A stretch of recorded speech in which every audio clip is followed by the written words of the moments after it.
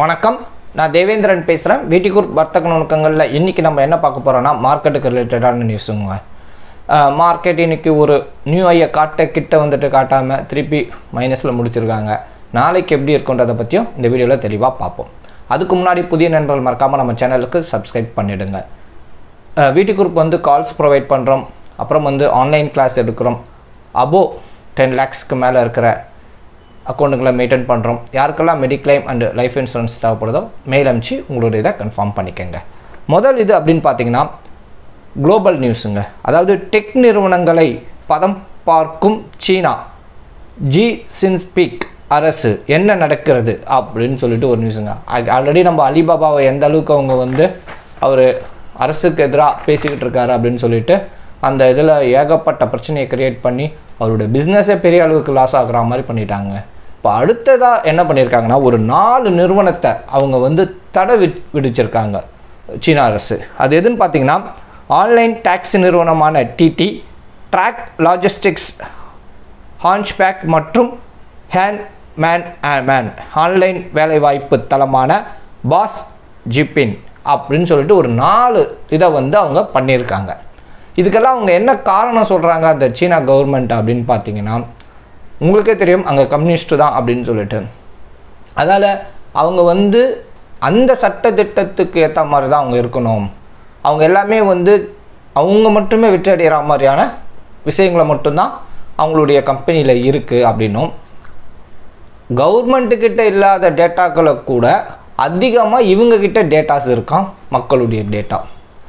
இப்போது இந்த தடுப்பூசி மொழிக்கு இதுக்காக அவங்க ஒரு சில ஸ்டெப் எடுத்து அவங்க ஒரு இதை க்ரியேட் பண்ணியிருக்காங்க.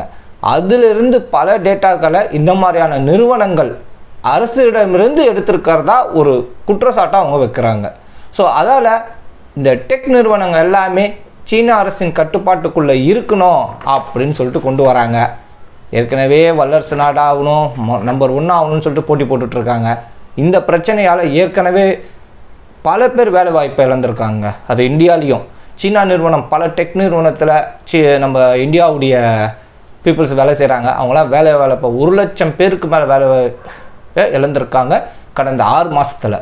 இது இப்படியே தொடர்ந்துச்சுன்னா பெரிய அளவுக்கு பாதிக்கப்படும்னு சொல்கிறாங்க. பார்க்கலாங்க. அடுத்து பார்த்திங்கன்னா சவுதி முடிவுக்கு குறுக்கே நிற்கும் ஐக்கிய அரபு நாடுகள், புதிய பிரச்சனை வெடித்தது. கிட்டத்தட்ட பல 8 வருஷத்துடைய ஹையில் நின்றுக்கிட்டு இருக்குது குரூட் ஆயில் அண்ட் பிராண்ட் ஆயிலுங்க. கிட்டத்தட்ட $77 கிட்ட வந்துருச்சு. ஸோ இது அதால் எல்லாம் இந்தியாவிலேயே சதம் அடித்து தான் பெட்ரோலுடைய ரேட் இருக்குதுன்னு உங்கள் எல்லாருக்கும் தெரியும். இது இன்னும் மேலே போகிறதுக்கான வாய்ப்பு இருக்கா மாதிரி என்ன பண்ணிட்டாங்கன்னா, நேற்று ஒபக் மீட்டிங்கில் என்ன பண்ணிட்டாங்கன்னா 2022 வரைக்கும் இப்போ என்ன நிலைமையில் நாங்கள் ப்ரொடக்ஷன் பண்ணுறோமோ அதையே ஃபாலோ பண்ண போகிறதா ஒரு அறிவிப்பை வந்து சவுதி வந்து முடிவு பண்ணாங்க. அதுக்குள்ளே இருக்கக்கூடிய ஐக்கிய அரபு நாடுகள் வந்து கடும் எதிர்ப்பை தெரிவிச்சிருக்காங்க. ஏன்னா ஏற்கனவே வந்து பொருளாதாரம் ரொம்ப வீக்காக இருக்காகவும், கச்சா எண்ணெயை விட்டு அது மூலயமா பணம் வந்தால் தான் எதுவுமே நாங்கள் பண்ணுறக்கூடிய ஸ்டேஜில் இருக்கணும் சில நாடுகள் ரொம்ப வருத்தத்தை தெரிவிச்சிருக்காங்க. ஏன்னா இன்னொன்று வந்து பெட்ரோல் ரேட் எந்த அளவுக்கு ஏறி இருக்குன்னு உங்களுக்கு தெரியும். இவங்க ப்ரொடக்ஷனை இன்க்ரீஸ் பண்ணால் மட்டும்தான் பெரிய அளவுக்கு வர முடியும். ஆனால் இவங்களும் ரஷ்யாவும் சேர்ந்து இதே அளவு மெயின்டைன் பண்ணுறாங்கன்னா $77 அது போய்டும் எங்கேயோ. ஸோ அப்போ நம்மளோட பெட்ரோலோட எங்கேயோ போய்டுவோன்ற அப்படின்ற ஒரு பயமும் அவங்கக்கிட்ட இருக்குது. ரெண்டாவது, இப்போ டிமாண்டை க்ரியேட் பண்ணிகிட்டு இருக்கவங்க மேலே டிமாண்ட் ஆச்சுன்னா அந்த அளவுக்கு ப்ரொடக்ஷன் உடனே பண்ண முடியுமா அப்படின்ற ஒரு கொஸ்டினும் இல்லை. ரொம்ப அதிகமாக எதிர்க்கிறது யாருன்னா அபுதாபிங்க. அபுதாபி தான் வந்து அவங்க வந்து இதுக்கு ரொம்ப எங்களால் முடியாது அப்படின்னு சொல்லியிருக்காங்க. அவங்க ஏகப்பட்ட பிஸ்னஸ் ஸ்டார்ட் பண்ணுறதுக்காக இது மூலிமா விற்பனை மூலமாக கிடைக்க பணத்தை வச்சு தான் நாங்கள் இது பண்ணணும். அவங்க புது வகையான பர்பன் கச்சா எண்ணெயை அவங்க உற்பத்தி செஞ்ச முதல் நாடும் அவங்க தான். அதையும் அவங்க சேல்ஸ் பண்ணுறதுல குறிக்கோளாக இருக்காங்க. சரிங்க, இவங்க என்ன சண்டை போட்டாலும் அது யாருக்கு பாதிப்புனா இந்தியாவுக்கு தாங்க. ஏன்னா ஏற்கனவே பெட்ரோல் ரேட் ஏறிட்டே போகுது. அவங்க இன்னும் குறைக்கலைன்னா இன்க்ரீஸ் பண்ணலைன்னா இது மிகப்பெரிய விளைவை சந்திக்கும். அடுத்து பார்த்திங்கன்னா போர்டிகோ நிறுவனத்தை கைப்பற்றும் முகேஷ் அம்பானி, உண்மை என்ன? ஆக்சுவலி அவர் ரீட்டைல் பிஸ்னஸில் எந்த அளவுக்கு ஃபோக்கஸ் பண்ணிட்டு வராருன்றதுக்கு நம்ம கடந்த ஒரு 2 வாரமாகவே அவர் பற்றின நியூஸ் சொல்லிக்கிட்டு இருக்கேன். இதுவும் ஒரு அடிஷ்னலான நியூஸுங்க. ஃபேஷன் பிராண்ட் நிறுவனமான போர்டிகோ அந்த நிறுவனத்தை அவங்க வந்து பேச்சுவார்த்தை நடந்துக்கிட்டு இருக்கான், ஆல்மோஸ்ட் முடிகிற ஸ்டேஜில் இருக்கிறதா எக்கனாமிக் டைம்ஸ் பத்திரிகை சொல்கிறாங்க. அது மட்டும் அவங்க சொல்லலை. சப்போஸ் இதுடைய டீல் முடிஞ்சால் இதுடைய இதை வந்து அலோக் இண்டஸ்ட்ரியுடன் இணைக்கவும் ரிலையன்ஸ் நிர்வாகம் முடிவு செய்துள்ளது அப்படின்ற ஒரு நியூஸும் வந்திருக்குங்க. ஸோ அதால் அலோக் இண்டஸ்ட்ரியில் ஆல்ரெடி ரொம்ப பேர் மாட்டினா சொன்னீங்க. இந்த இதெல்லாம் ஓகே ஆகி வந்துருச்சுன்னா கண்டிப்பாக அலோக் இண்டஸ்ட்ரீஸ் மேலே போகிறதுக்கான வாய்ப்புகள் இருக்கும். ஆனால் பேச்சுவார்த்தை வந்து முடிகிற ஸ்டேஜில் இருக்கிறதா சொல்லியிருக்காங்க.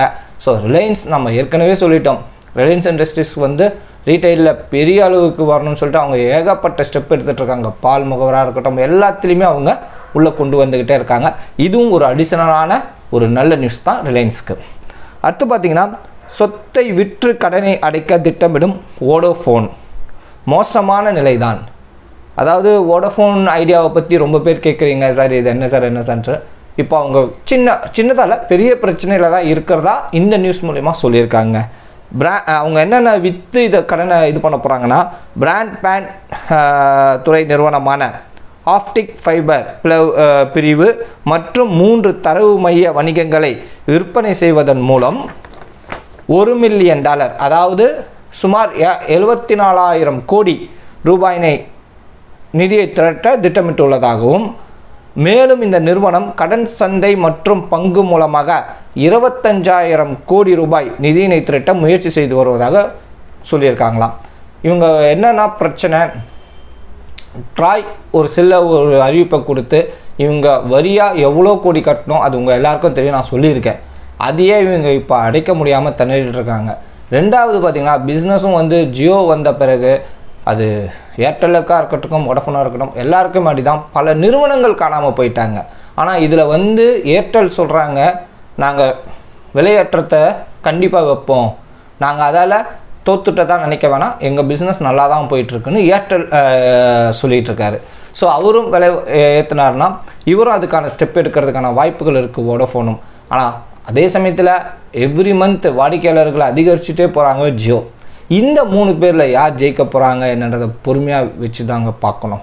ரெண்டாவது, ஐடியாவில் லாங் டேர்முக்கு கண்டிப்பாக வெயிட் பண்ணலாம்.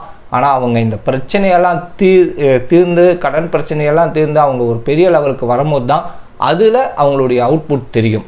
இதுக்காக தான் உங்களுக்கு இந்த நியூஸை சொன்னேன். சரிங்க, இன்றைக்கான நிஃப்டி அண்ட் பேங்க் நிஃப்டியை ஓப்பன் ஆகி லோவை பார்ப்போம்.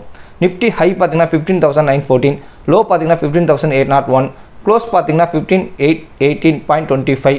பேங்க் நிஃப்டியை பொறுத்த வரைக்கும் 35,807 ஐ, லோ பார்த்தீங்கன்னா 35,165 லோ, க்ளோஸ் பார்த்தீங்கன்னா 35,579.15. நிஃப்டியை பொறுத்த வரைக்கும் நெகட்டிவாக 16.10 முடிச்சிருக்காங்க. பேங்க் நிஃப்டியை பொறுத்த வரைக்கும் பாசிட்டிவாக 367.15 முடிச்சிருக்காங்க. இன்றைக்கி மார்க்கெட் பார்த்தீங்கன்னா கிட்டத்தட்ட 80 பாயிண்ட் ப்ளஸில் போனாங்க. ஆனால் -60 முடிச்சிருக்காங்க. லைஃப் டைம் ஐக்கு 1 பாயிண்ட் தான் அவங்க காட்டாமல் கீழே இறங்கியிருக்காங்க. ஸோ இது மேலேயே இன்றைக்கி, அதாவது கொஞ்ச நாளாக பெரிய மூமெண்டம் கொடுக்காமல் இருந்த மார்க்கெட் இன்றைக்கி சடனாக பயங்கர ஸ்பீடாக ஏறினதை ரொம்ப பேர் பார்த்துருப்பீங்க ஒரு 2 வீக்ஸ் கழிச்சு. இதுதாங்க நம்ம ஏற்கனவே சொல்லியிருக்கோம், ஸ்கேல் அதிகமாக இருக்கிறது இப்போதைக்கு பேங்க் செக்டாருக்கு தாங்க. அவங்களாம் வந்தாங்கன்னா 40,000 வரைக்கும் பேங்க் நிஃப்டி போகிறதுக்கான வாய்ப்புகள் இருக்குது. ஆனால் அங்கேயும் வந்து பார்த்திங்கன்னா நம்ம ஆல்ரெடி சொன்ன அதே ரெசிஸ்டன்ஸ் லெவலில் தான் இன்றைக்கி வச்சுட்டு போயிருக்காங்க 35,800. அதை காட்டின பிறகு பார்த்திங்கன்னா அங்கேருந்து கிட்டத்தட்ட ஒரு 200 பாயிண்ட் வந்து கரெக்ஷன் ஃபாஸ்ட்டாக நடக்குது.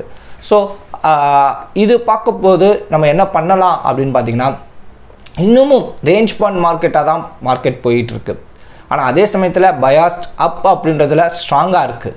சரிங்க, நாளைக்கான Nifty and bank Nifty level எழுதியிருக்க நோட் பண்ணிக்கோங்க.